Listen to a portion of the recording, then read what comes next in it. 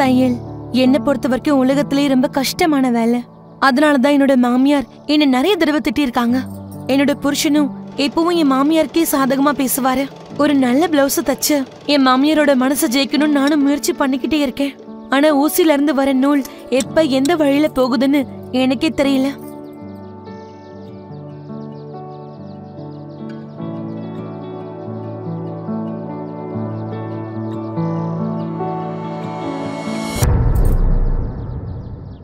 இப்படி தச்சிருக்க இன்னும் எப்பதான் கத்துக்குவ? ஒரு பிளவுஸ கூட இது வரைக்கும் நீ உருப்படியா தச்சதே கிடையாது. எத்தனை நாளா கத்துக்கிட்டு இருக்க? என்ன பிரயோஜனம்? இப்ப துணி வீணா போயிடுச்சே. உன்னால ஒழுங்கா தைக்க முடியாதுங்கிற விஷயம் எனக்கு முன்னாடியே தெரிஞ்சிருந்ததுன்னு வச்சுக்கோ. என் பிள்ளைக்கு உனக்கும் கல்யாணத்தையே பண்ணி வச்சிருக்க மாட்டேன். ஏன் உனக்கே தெரியும்ல, வெளியில தச்சு போட்டுக்கிறது எனக்கு சுத்தமா பிடிக்காது. பிளவுஸ் இந்த இடத்துல இழுத்து பிடிக்க, அப்புறம் இங்க ஒழுங்கா இருக்காது, சரியா தைக்க மாட்டாங்க. என்னால முடிஞ்சிருந்தா நானே தச்சிருப்பேன் தெரியுமா? அத்தை எனக்கு ஒரே ஒரு முறை வாய்ப்பு கொடுங்க, நான் நல்லா தச்சு காட்டுறேன். எவ்வளவு நாளா நீ தச்சுக்கிட்டு இருக்க? எப்போ தச்சு முடிப்பியோ? இத பாரு, நான் பெரியம்மா வீடு வரைக்கும் போறேன். துர்கேஷ் கேட்டானா சொல்லிடு.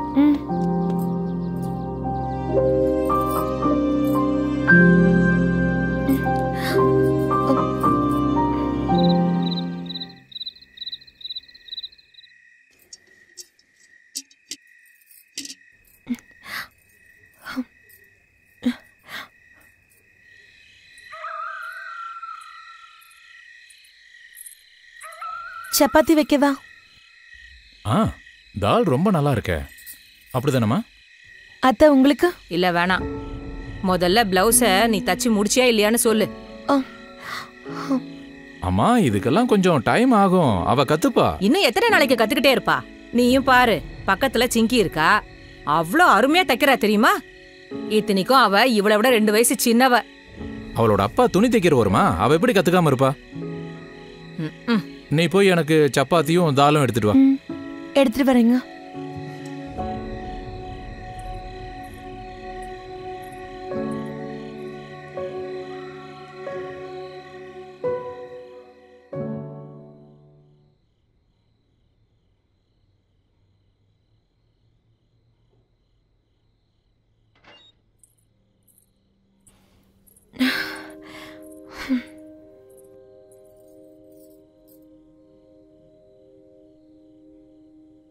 என்னாச்சு?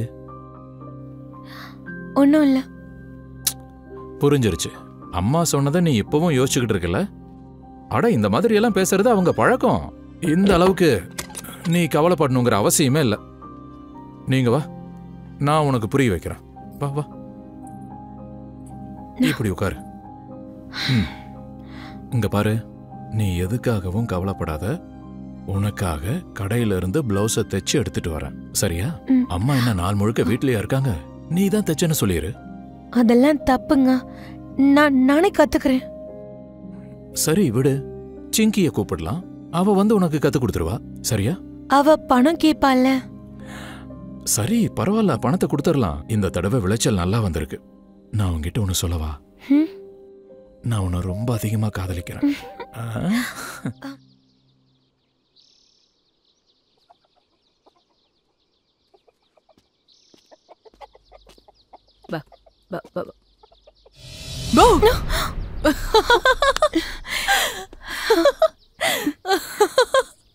அனி நான் தானா செங்கி? நான் ஒன்னும் பேயெல்லாம் கிடையாது. நீங்க என்ன இப்படி பயந்துட்டீங்க? அட நீ இப்படி வந்தா யாருதான் பயப்படாம இருப்பாங்க? நான் எப்பவும் இப்படிதான் வருவேன், பயம் முடித்துட்டு வருவேன். சரி ஓகே, சொல்லுங்க என்ன செய்ய கத்து கொடுக்க? பிளவுஸ் தைக்கவா இல்ல பிளவுஸ் கழட்டவா? ஹே, நீ என்ன இவ்ளோ சேட்டு பண்ற? நான் சின்ன வயசுல இருந்தே இப்படிதான். இதுக்கப்புறம் உங்களையும் என்ன மாதிரி மாத்திடுறேன். நிஜமாவா? காட்டுங்க, என்ன தச்சிட்டு இருக்கீங்க? ஓ பிளவுஸா? இது ரொம்பவே ஈஸியாச்சே. ஆனா முதல்ல நான் உங்களுக்கு கட்டிங் எப்படி பண்ணணும்னு சொல்லி கொடுக்குறேன். ஆனா அதுக்கு முன்னாடி அளவெடுக்க கத்துக்கணும். அதுக்கு இன்ச் டேப் எங்க? சொல்லுங்க. உள்ள இருக்குன்னு நினைக்கிறேன். அப்படியா? சரி வாங்க, உள்ளே போய் அளவெடுக்கலாம். வாங்க. அண்ணி இவ்ளோ சூடா இருக்கு, ஜன்னலை திறந்து வைக்கலாம்ல?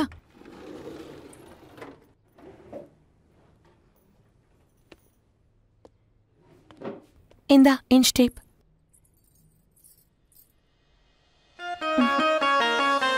ரொம்ப நல்ல சைஸா இருக்கே. அண்ணா ரொம்ப சந்தோஷப்படுவார்ல? நிறுத்துறியா? எதுக்கு வீணா பேசிட்டு இருக்க? அண்ணி நிஜமாதான் நீங்க ரொம்ப செழிப்பா இருக்கீங்க.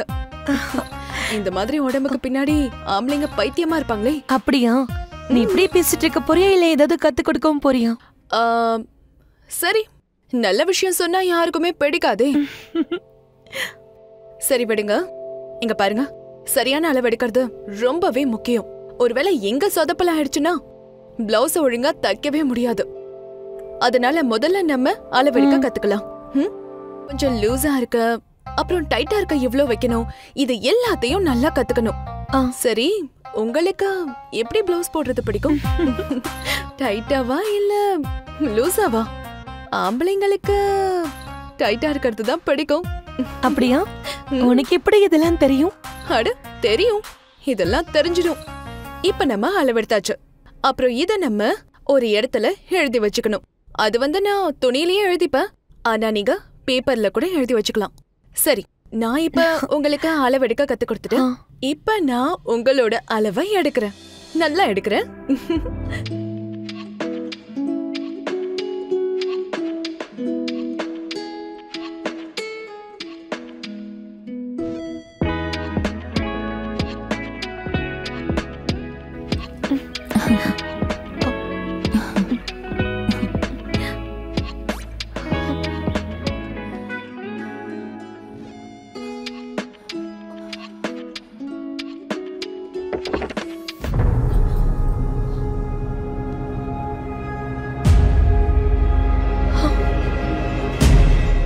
என்ன சிங்கி, இவ ஏதாவது உன்கிட்ட கத்துக்கிட்டாளா இல்லையா? சித்தி, இதோ அளவெடுக்க கத்து கொடுத்துட்டேன், கட்டிங் பண்ண கத்து கொடுத்துட்டேன். அண்ணி இத ஈஸியா கத்துப்பாங்க இல்ல அண்ணி? அப்படியா? நல்லது. இது பாரு, உங்க அம்மா உன்னை கூப்பிடுறாங்க. ஏதாவது வேலையா இருக்கும், போய் பாரு. சரி, இந்தாங்க.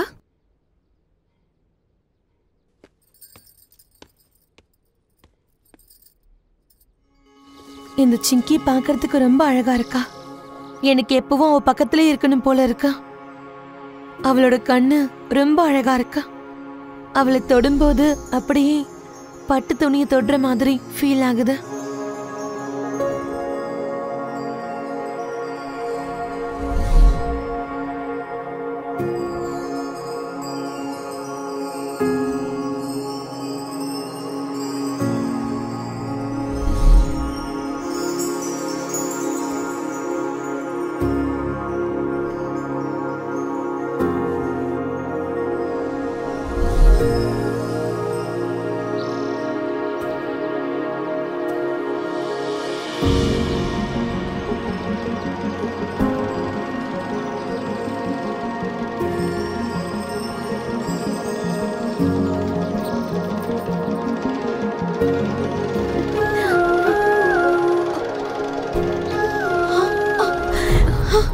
என்ன பண்ணிட்டு இருக்க?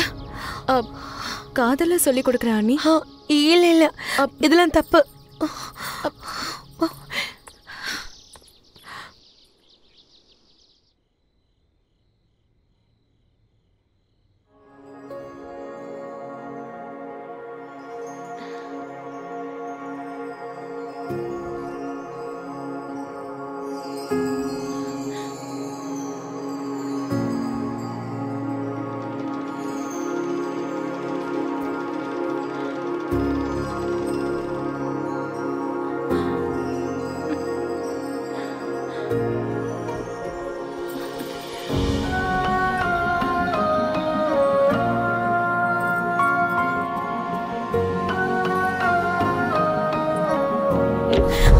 சிங்கி, எவ்வளவு நேரமா கூப்பிடுறேன், என்ன பண்றாளுங்க? சொல்லுங்க சித்தி. ஏதோ வேலை இருக்கா? உங்க அம்மா உன்னை கூப்பிடுறா, போய் என்னன்னு பாரு. சரி. அம்மாடி கஜரி, கஜரி, நாள் முழுக்க தையலை கத்துக்கிட்டே இருப்பியா? வீட்டுல இன்னும் நிறைய வேலை இருக்குல்ல?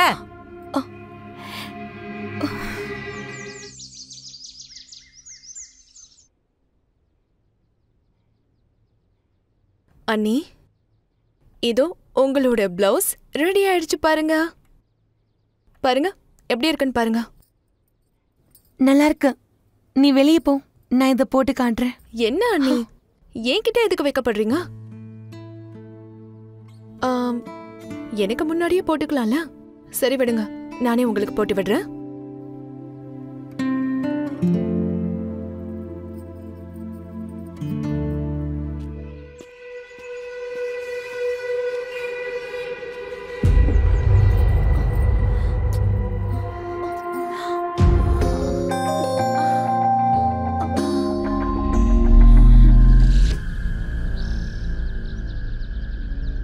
என்ன பண்றது?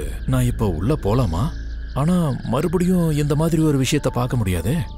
சரி, இப்ப விட்டுறலாம். நைட்டு கஜ்ஜரி கிட்ட இத பத்தி பேசுவோம்.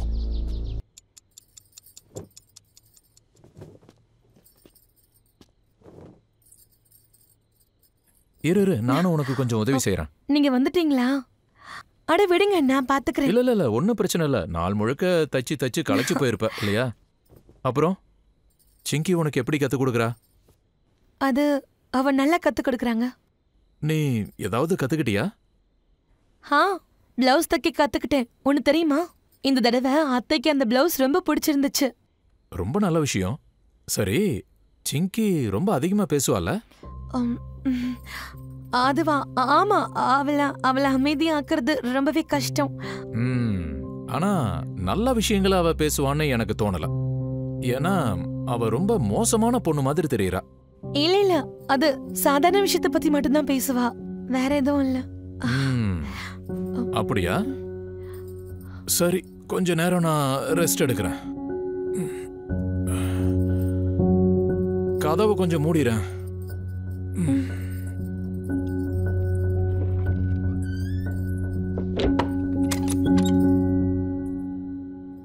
இங்க வா, இப்படி வந்து என் பக்கத்துல உட்காரு.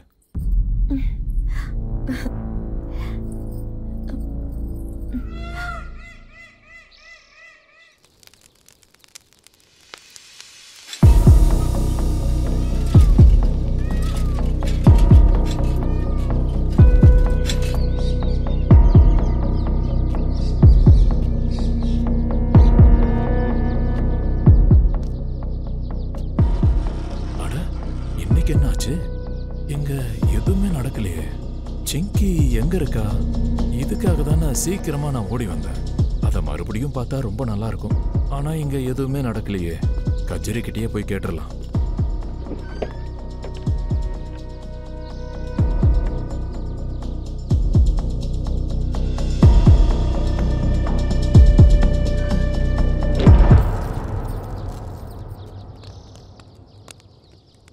அட நீங்களா?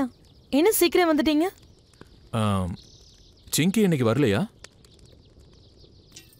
அது அவ வந்தா, ஆனா சீக்கிரம் வீட்டுக்கு போயிட்டா. அவளுக்கு ஏதோ வேலை இருக்கான். ஏன் கேக்குறீங்க? அவகிட்ட பேசணுமா? இல்ல, நீ போய் உன் வேலையை பாரு.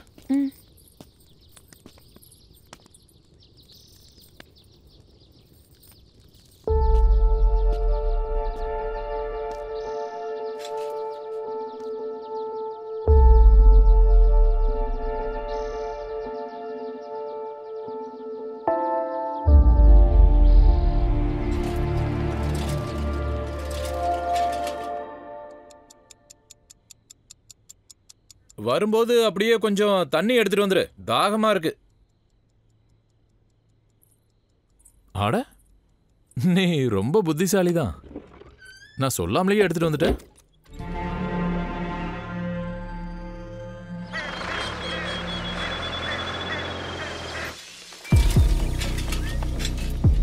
சரி, இன்னைக்கு போய் பார்க்கலாம். நேத்து சிங்கி சீக்கிரமா போயிட்டா, ஆனா இன்னைக்கு கண்டிப்பா பார்க்க முடியும். அவங்க பண்றத பார்க்கிறதுக்கு ரொம்பவே சுவாரஸ்யமா இருக்கு.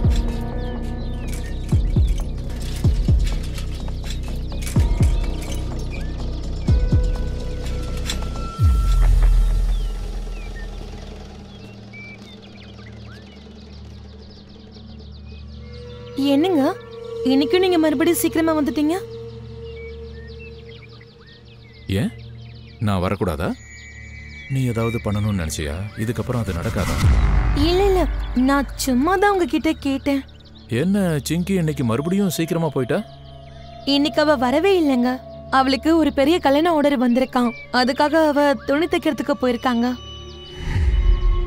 அதெல்லாம் இருக்கட்டும், நீ இப்போ எனக்கு லெமன் ஜூஸ் போட்டு கொண்டு வரியா? சரிங்க, இதை எடுத்துட்டு வரேன்.